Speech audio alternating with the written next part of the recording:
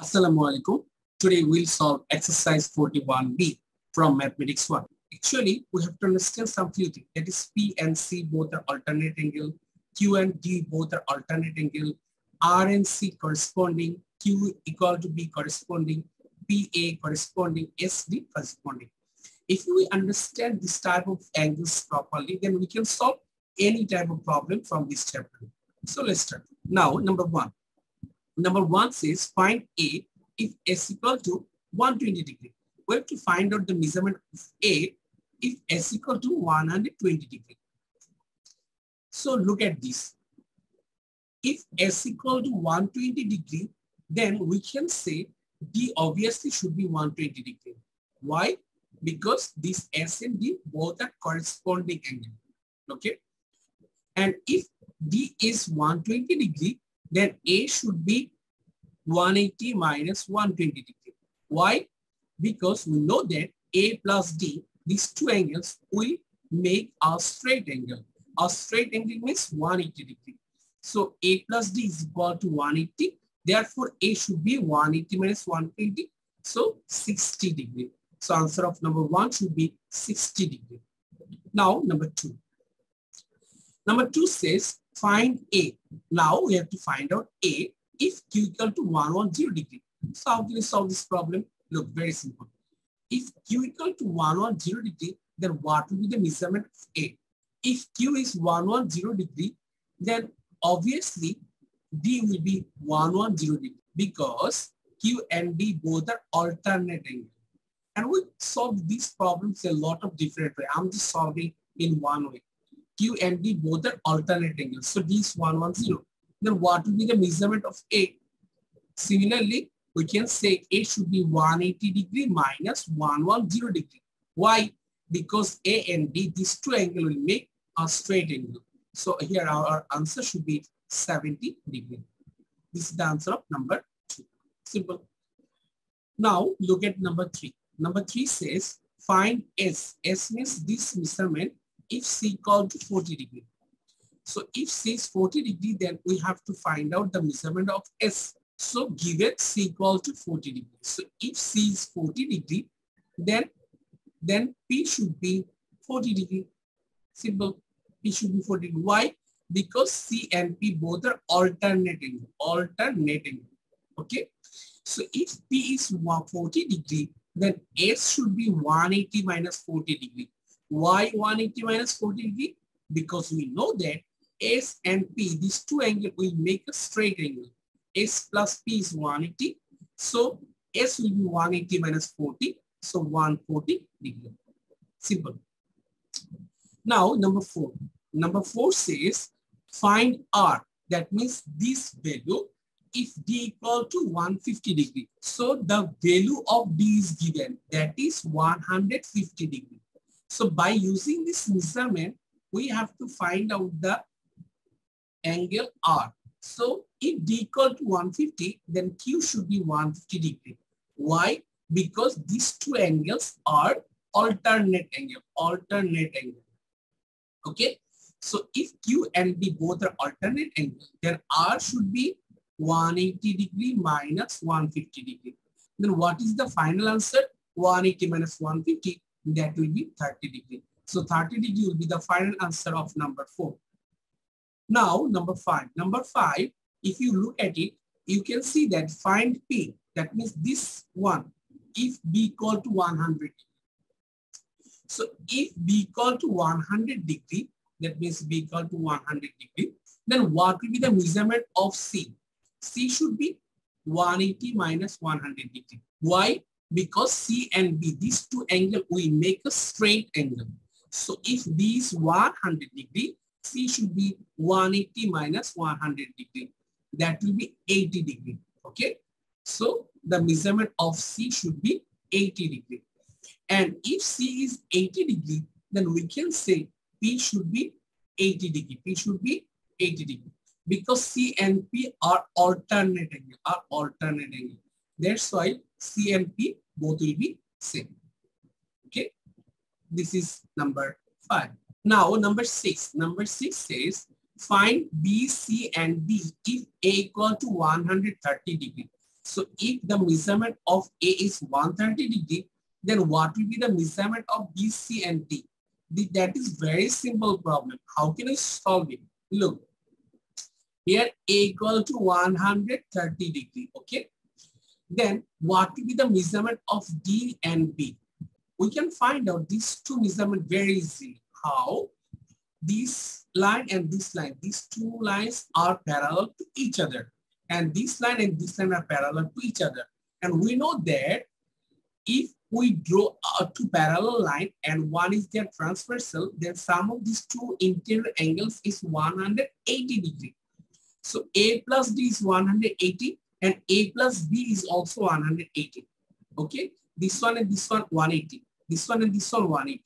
So if A is 130 degree, then B should be 180 minus 130. 180 minus 130, that will be 50 degree. Similarly, this B and this A, these two will make 180 degree. So 180 minus 130, it will be also 50 degree. Simple. Now, only the measurement of C is left. So what will be the C? Very simple. C should be, B is 50 degrees. So C should be in a similar way, 180 minus 50. 180 minus 50, that will be 130 degree. Now, I want to show you another way. If that one is A, then this one also will be A. Try to understand the colored one, okay? So A is equal to 130. Then this angle should be 130. Why? Because this angle and this angle are corresponding angle. Then what will be the measurement of B? Measurement of B should be 180 minus 130. Why? Because this angle and this angle, these two angles will make 180. So B will be 50 degree. How 50? 180 minus 130, that is 50. Now, if this angle, this red color angle is 130, then we can say this C also should be 130. Why? This angle and this angle, these two angles are alternate angle. So this one is 130. So we have already found out three values. Now, look at it. If A is 130, then it will be 50 degree. Why 50 degree? Because these two angles will make 180. So if one angle is 130, another angle should be 50. If that one is 50, then D should be 50 degree. Simple. Then we can easily find out that here, if A equal to 130 degree, then B is equal to 50 degree, C equal to 130 degree, and D equal to 50 degree. Simple. Now, number 7. Number 7 says in figure 18, that is this figure, find B if A equal to 60 degree. So if A equal to 60 and C equal to 50 degree, what will be the measurement of B? Very simple. We know that sum of three angles of a triangle is 180 degree. Sum of three angles of a triangle is 180 degree. Is 180 degree. So what will be the measurement of B? B should be 180 degree minus sum of other two angles, that is 60 degree plus 50 degree. We know that 60 plus 50, that will be 110 degrees. So 180 minus 110, that is 70 degree. So B should be 70. Okay, very simple. This is one way to solve it. Now, another way. Look, if A is 60 degree and C is 50 degree, then we can say this one and this one, they are corresponding angle. Why? Because these two lines are parallel and this line is transversal. Look, this line and this line parallel and this blue color line is transversal. So if that one is 60, it should be 60 because of corresponding angle.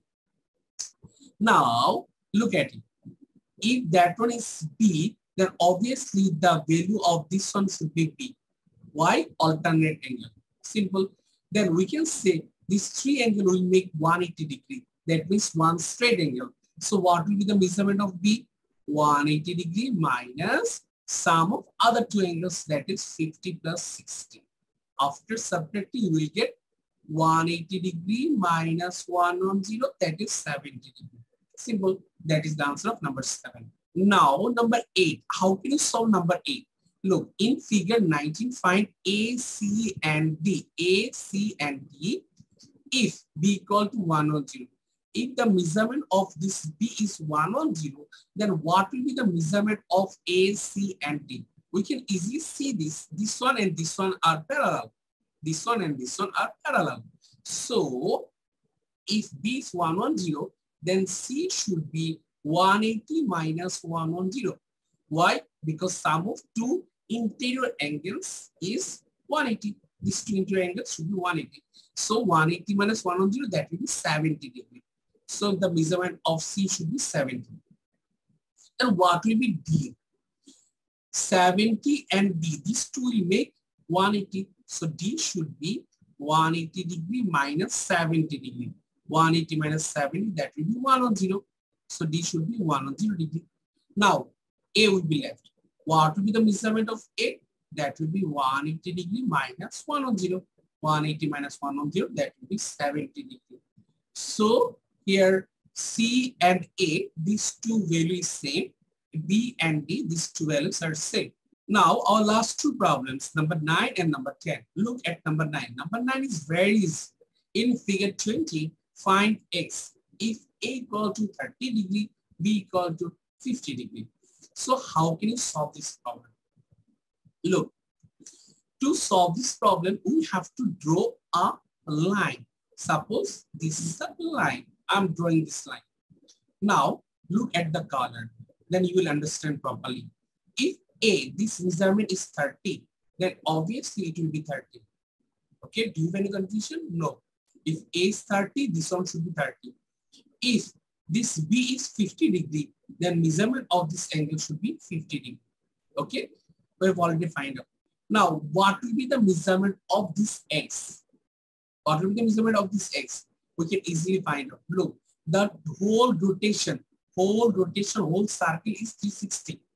So X should be 360 degree minus addition of 30 plus 50.